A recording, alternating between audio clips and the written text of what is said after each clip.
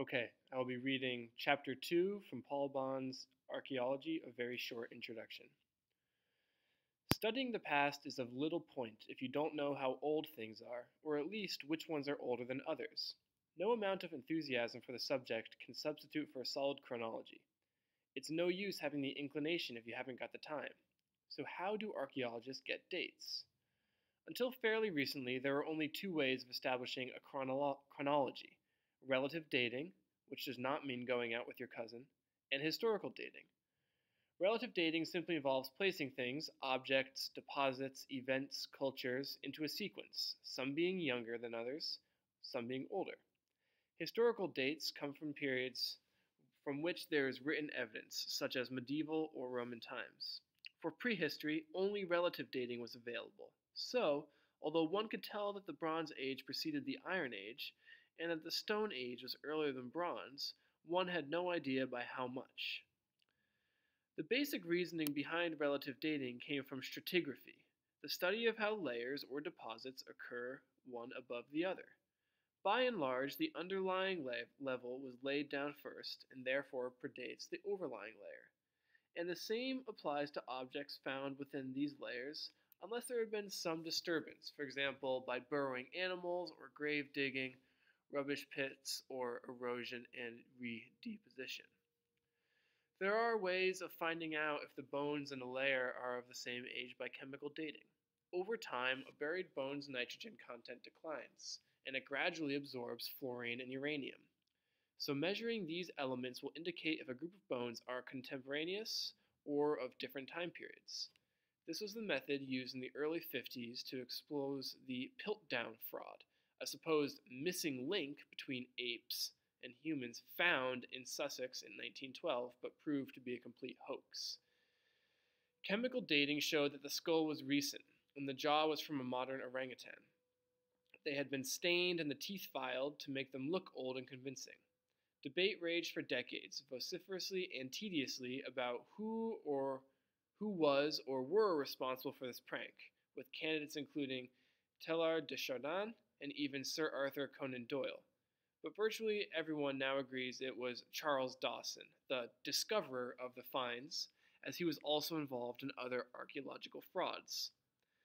The other major archaeological kind of relative dating is typology, the grouping of objects into types which share the same attributes of material, shape, and/or decoration.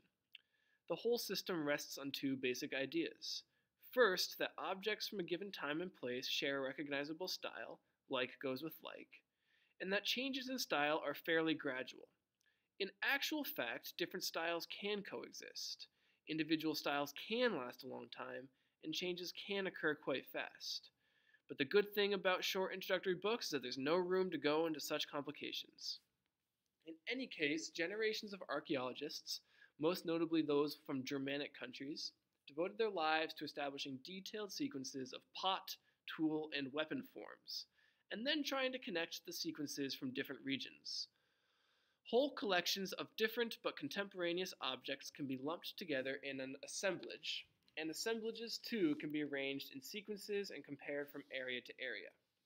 Other relative chronologies were based on the succession of climactic phases for the Ice Age, glacials, or phases of glacial advance, interglacials, or warmer interludes, and minor fluctuations known as stadials and interstadials.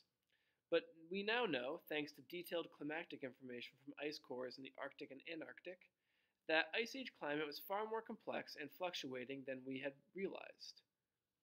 Pollen from deposits also produces sequences of climatic and vegetational change, but these tend to be fairly localized.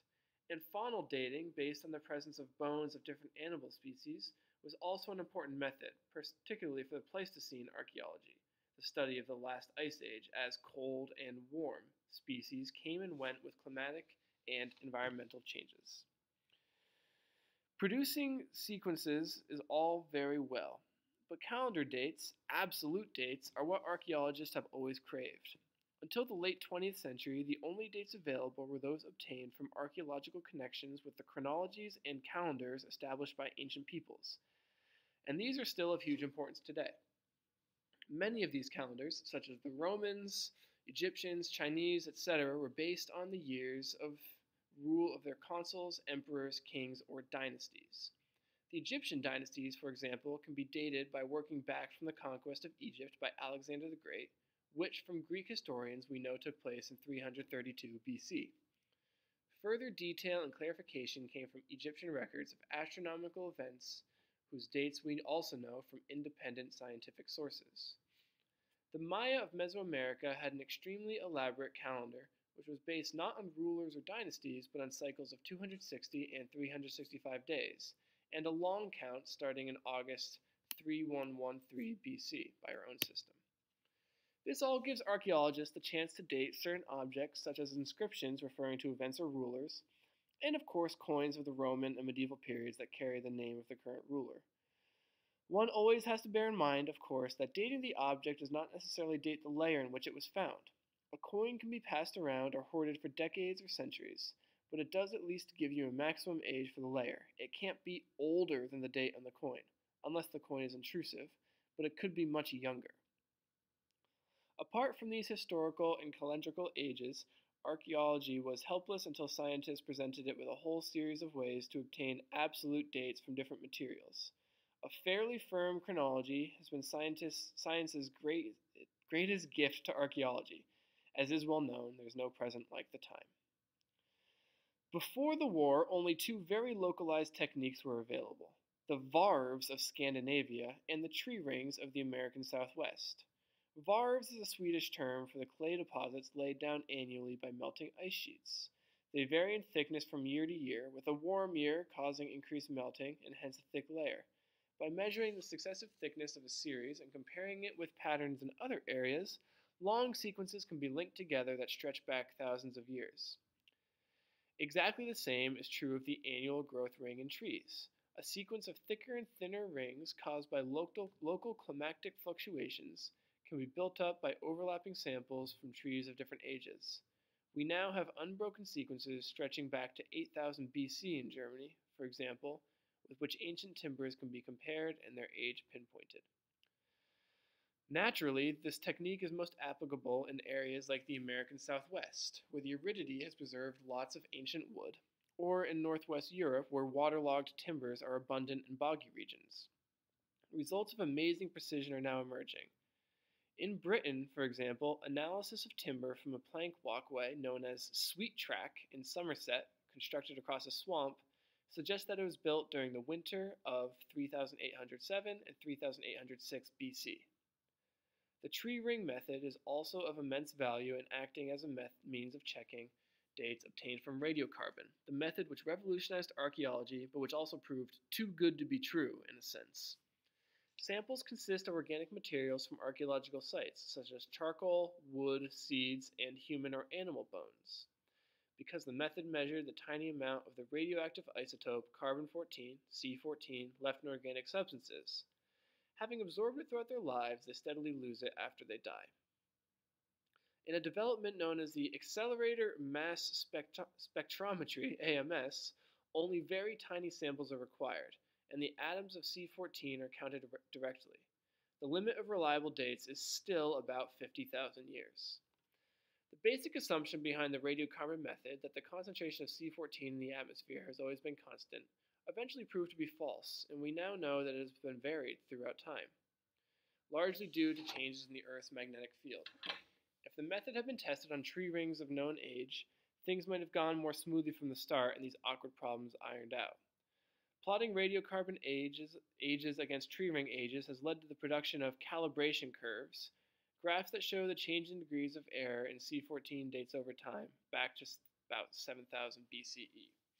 Despite all these uncertainties and the ever-present dangers of contamination of samples, radiocarbon dating has become archaeology's most useful and ubiquitous tool, establishing chronologies for areas which previously lacked timescales of any kind.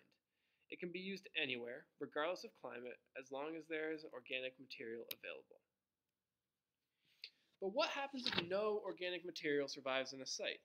Until recently, this would have destroyed any hope of obtaining a date, but not anymore, thanks to the wonders of modern science. For early sites, such as those in East Africa with fossil humans, the potassium-argon method can date rocks in volcanic areas. Elsewhere, uranium series dating can be applied to rocks rich in calcium carbonate, such as stalagmite in caves. Thermoluminescence dating can be used on pottery, the most abundant inorganic material on archaeological sites of the last 10,000 years, and other inorganic materials such as burnt flint. Optically stimulated luminescence can even be used in certain sediments containing archaeological material, such as deposits in northern Australian rock shelters dated to 53,000 to 60,000 years ago, crucial evidence for the early arrival of humans on that continent. Electron spin resistance can be used on humans and animal teeth for periods far outside the range of C14, for example from Israeli sites up to 100,000 years ago. There are many other lesser dating methods which are far too complex and too boring to explain here. In any case, archaeologists do not really need to know much about them, since most of them have difficulty understanding the scientific principles behind the pedal bin. They have a touching and often misplaced faith in the ability of the boffins, the hard scientists, to take the samples of material provided and produce a suitable set of dates. One's confidence in the laboratory is not helped by the fact that, when submitting a sample for radiocarbon dating, one is usually asked to say in advance what kind of figure is expected. Nevertheless, as long as archaeologists know the rudiments about which methods exist, and the materials and age range to which they are applicable, they can simply concentrate on more important issues like seeking sealed and undisturbed contexts, taking samples with extreme care, avoiding contamination, and raising the often considerable funds needed to pay the laboratories for the analyses. As any teenager knows too well, dates do not come cheap. This is the end of chapter 2.